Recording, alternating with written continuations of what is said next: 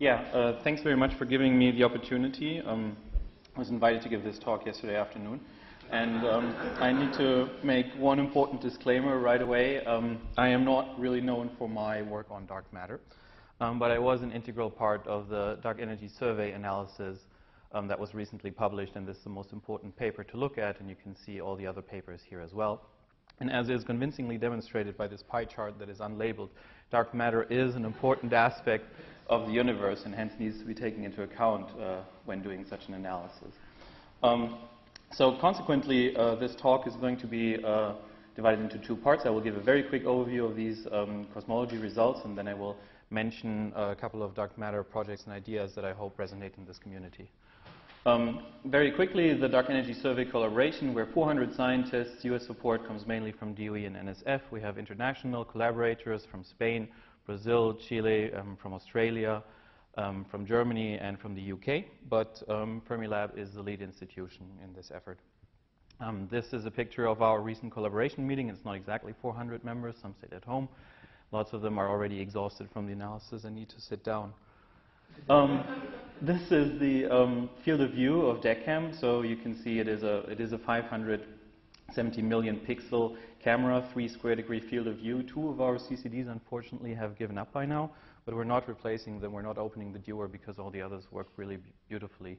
This camera is installed on the Blanco in Chile, so the 4-meter telescope there. The probes that are used to constrain cosmology from the Dark Energy Survey are galaxy clusters, weak lensing, galaxy clustering, supernovae. We have a strong lensing component, and we're looking into cross-correlations of galaxies with CMB lensing and also weak lensing with CMB lensing. So there is a South Pole telescope component with which we overlap. This talk is going to be mainly on the combination of weak lensing and galaxy clustering and the cross-correlation thereof, which is called galaxy-galaxy lensing. So that is our multi-probe analysis with which we constrain cosmology. And these are some forecasts of how much better DES is going to be doing after its 5-year analysis compared to the current state of the art. So far, we only have our year 1 data sitting on disk. The survey progress, so we had science verification phase, 150 square degrees. Science is done, catalogs are public, you can look at them. The year 1 analysis that I'll be talking about covers roughly 10 times as much area, but is not quite as deep as the science verification data. The data has been processed, the cosmological results are out, and we are already working on our year 3 data set, which is already sitting on disk, and we are currently vetting the catalogs, and then we'll proceed to the cosmology analysis. Year 5 of observations is currently ongoing, and we will work on that analysis well, next year, hopefully. And here you can see the footprint of the overall survey. The year 1 footprint is mostly this area in red. This is the science verification area over here. We overlap with the South Pole telescope, which is there. We overlap with EBOS and with SDSS Stripe 82. And this footprint was designed otherwise to maximize the number of galaxy pairs that are used in the analysis, because that's important for us. We're looking into 2-point statistics. This is the first link to the dark matter community. So this is a mass map of the DES year 1 footprint.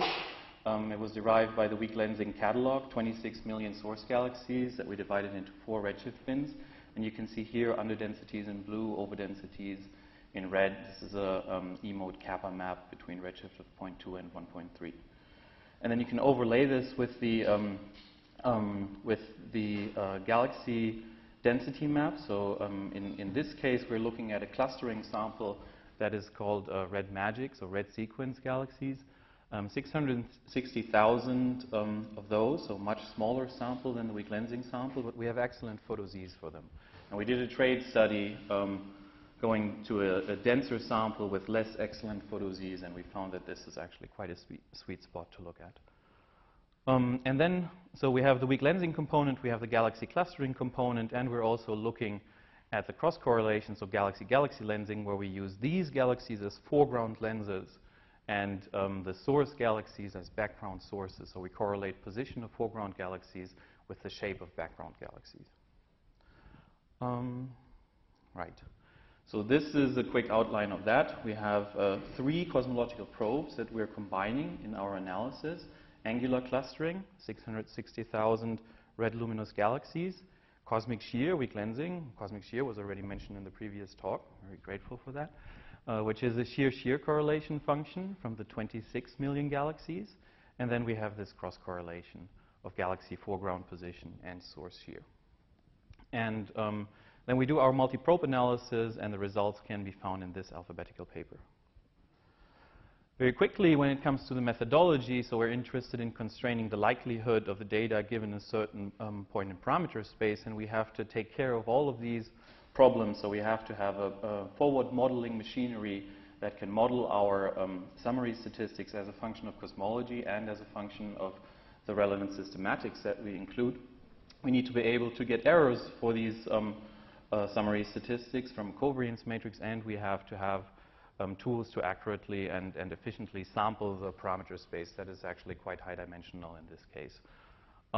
So this is all described in the methods paper, and if you have the power to insert your dark matter model into such a forward modeling machinery, then we can replace this and run an analysis with this data set. This is the first result that I would like to show. So it shows internal consistency when you look at the weak lensing constraints only, when you look at the combined constraints from clustering and galaxy-galaxy lensing, and then when you combine all of these 3 different probes, you can see the increase in constraining power. And this is an analysis where we marginalize over 4 different cosmological parameters and a large set of nuisance parameters, and this has actually not been done in previous cosmology analysis. This is one of the largest parameter spaces considered for low redshift imaging cosmological analyses. We find that these probes are consistent. We use the Bayes factor to determine consistency.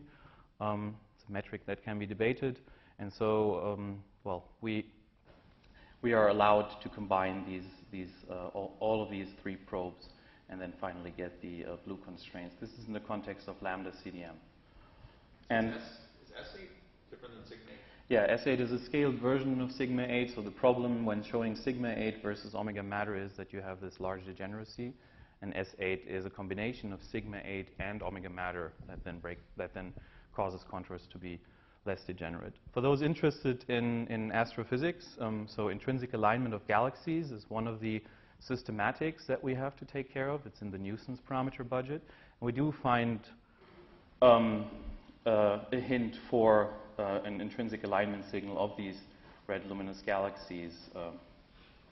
So this is the intrinsic alignment amplitude. Here we show constraining power, DES, 3×2 points, so this is our multi-probe analysis versus Planck. We see that there is a slight tension in the central values. It's larger than 1 sigma. It's nothing really to write home about. This tension has been seen before, for example, in the KIT survey.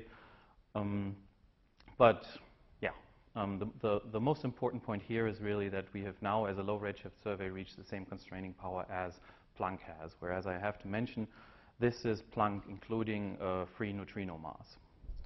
So we reran the Planck analysis, leaving neutrinos free. If you fix neutrinos, say at the lowest limit, then the Planck constraints are still tighter than what we have. But again, we have 4 years more data to come. So at this point, we do claim that DES 3×2 point is very much consistent with Planck and lambda CDM. If you extend the parameter space to include W, so to include time-dependent dark energy, we find that the model WCDM versus lambda CDM is not strongly preferred. It's okay to extend the parameter space by this 1 parameter. It is not really an improvement for the model, though. We again find consistency amongst the probes, and we're allowed to combine them. More interestingly, this is the WCDM case and comparison with Planck. So we show the DES year 1 results in blue and the Planck without lensing results in black. No, this is the Planck no lensing results in green. And then when you combine DES year 1 with Planck no lensing, you actually do find quite a significant detection of W being different from -1, but this is strongly disfavored as a model. So basically, these two data sets, DES year 1 and Planck no lensing, do not agree sufficiently to be combined. So this combination is actually not allowed. We nevertheless created this plot because somebody else would have done so otherwise. If you combine DES year 1 with Planck, BAO, and joint light curve analysis, so a supernova data set, you end up at W being -1.00. But again, there is going to be an increase in accuracy here that's quite substantial, coming from the additional data, 4 years of data that is rushing in, and coming from the improved methodology of the multi-probe analysis.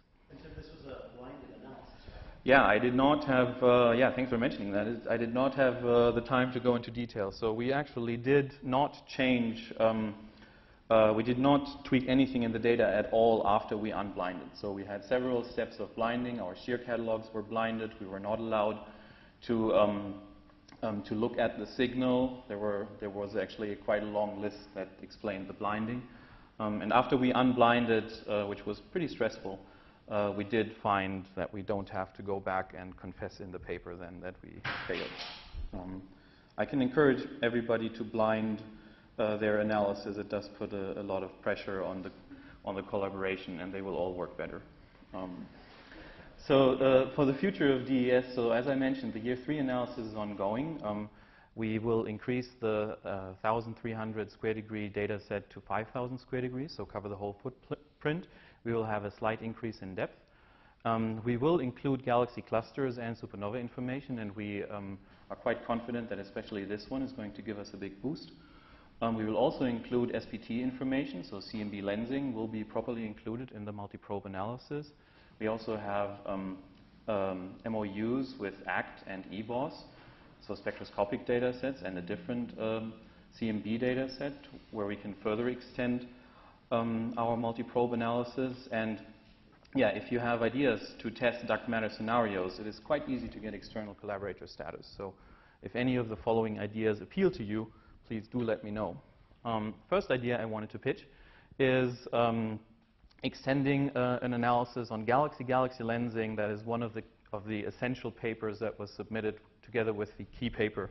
And that is looking at galaxy bias of the clustering sample that we chose, so the redMaGic clustering sample. And you can study galaxy bias as a function of redshift here with 2 different methods, this one being galaxy clustering, this one being galaxy-galaxy lensing. And if you think that your dark matter model has a certain bias dependence as a function of galaxy sample, as a function of scale or redshift, you can just replace the galaxy sample that we chose and look at the galaxy bias evolution as a function of redshift there. The next thing I wanted to show is actually comparison of the dark matter map, or mostly dark matter map. It is the actual matter map, compared to the galaxy density map. Again, from the redMaGic sample here, but you can pick a different sample. And if you can create these 2 maps and have a good idea how to compare them, then that's interesting for us and for you, hopefully. The other important aspect, I already mentioned that we let neutrinos roam as a free parameter.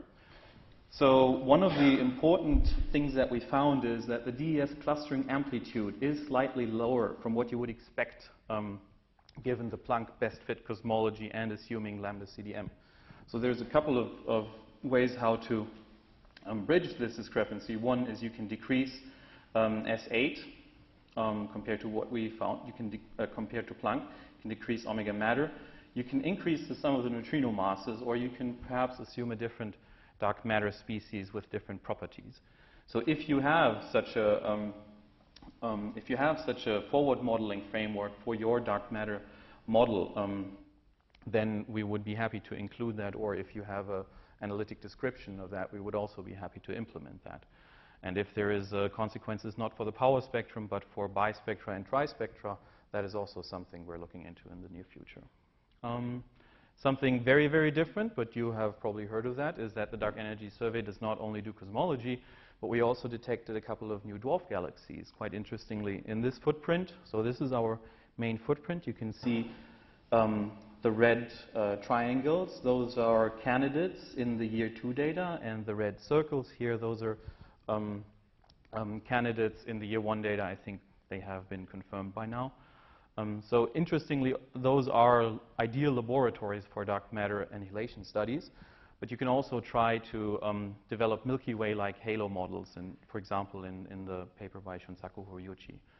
So given that we already have year 3 data sitting on disk, I expect that we will find a couple of more. And year 5 data, as we increase in depth, we will find also the very faint dwarf galaxies, or even fainter ones compared to the ones we've found already. So in summary, the year 3 analysis is going on right now. We will have a factor of 4 increase in area and 1.2 in depth. So this is going to be exciting for cosmology. We will also have an even stronger increase in the constraining power from using our new methodology to combine other probes than we have already, so especially including clusters properly in the analysis, but also including supernova and CMB lensing. And it would be very interesting, or I would be very interested in talking to this community how to test predictions of your favorite dark matter model with this specific data set. Thank you.